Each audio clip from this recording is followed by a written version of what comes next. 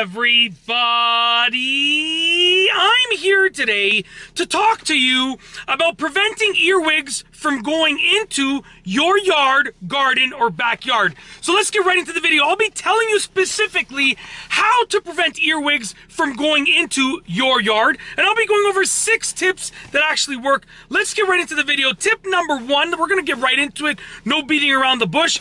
Tip number 1 is remove piles of leaves, wood, and rocks that might be in your yard or garden. Now, earwigs are essentially attracted to piles of natural things. The reason is because those piles contain moisture most of the time. They will trap moisture, and earwigs like moisture.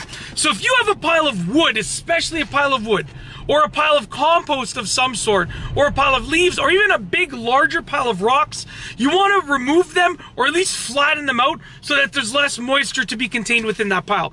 Tip number 2 is to try to avoid excessively moist areas. So obviously, you know, your yard, if you live somewhere where it rains, which everywhere basically rains at some point as far as I know, you want to avoid excessively moist areas. So you're gonna have moisture sitting somewhere, of course, after it rains. But if you have something that traps moisture, like a bucket that, you know, will hold the water after it rains, you want to avoid things like that. So try to avoid excessively moist areas. Number 3, reduce lighting to a minimum. Earwigs love lights. Now, for instance, I love lights. My house, my yard is well illuminated. I have every type of light everywhere that you can imagine. Everything from lights that go on automatically and off automatically to the ones that I can turn on and off manually, accent lights, you know, like gardening lights, landscape lights. I got all sorts of lights. Lights in the soffits. I got lights everywhere. But I don't have an earwig problem. If I had an earwig problem, the first thing that I would do would be to reduce the amount of lights. And you don't have to do it on a permanent basis. You just have to do it until the earwigs are gone, until you don't have an earwig problem anymore.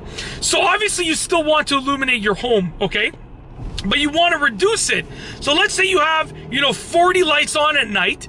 You want to maybe try and cut that in half and see if that makes a difference. Earwigs like lights. They get attracted to lights. So you want to avoid an excessive amount of lights and reduce it to the minimum necessary number of lights, okay? And even if you might want to even change to dimmer bulbs just temporarily, okay?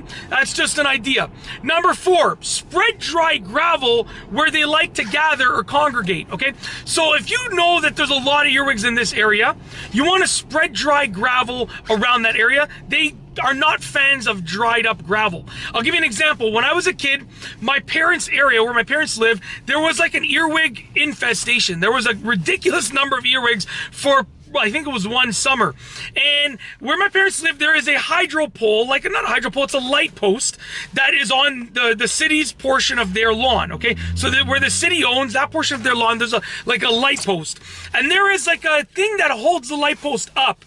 And there's a tube around that little wire that holds the light post up. It's not a wire. It's like a, I guess it's like a metal, you know, structure that holds it up. So when I was a kid, I remember I was playing on that thing and I was tapping that tube, and like earwigs just came flooding out of there. Like there must have been, I don't know, 2,000 earwigs. It was ridiculous.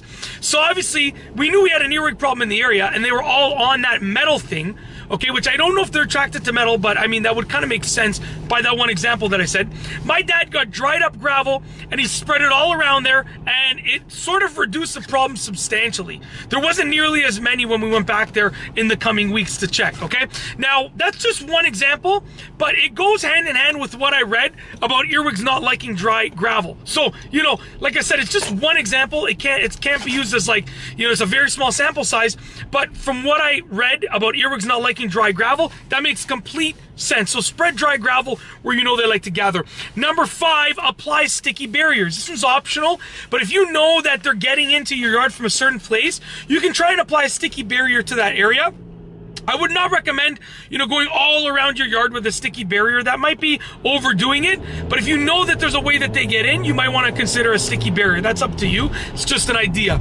Lastly is number 6, last but not least is number 6, which is plant shrubs and flowers and trees that deter the earwigs.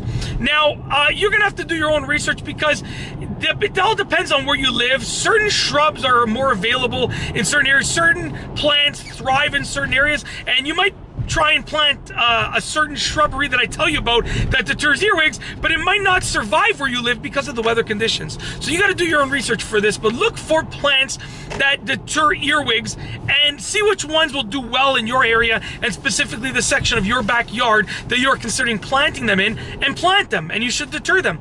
That said, if you like this video, please be sure to give it a thumbs up. Let me know what you think down below as a comment, and of course be sure to subscribe for more great videos just like this one. And that's all I have for you today. Thanks for watching.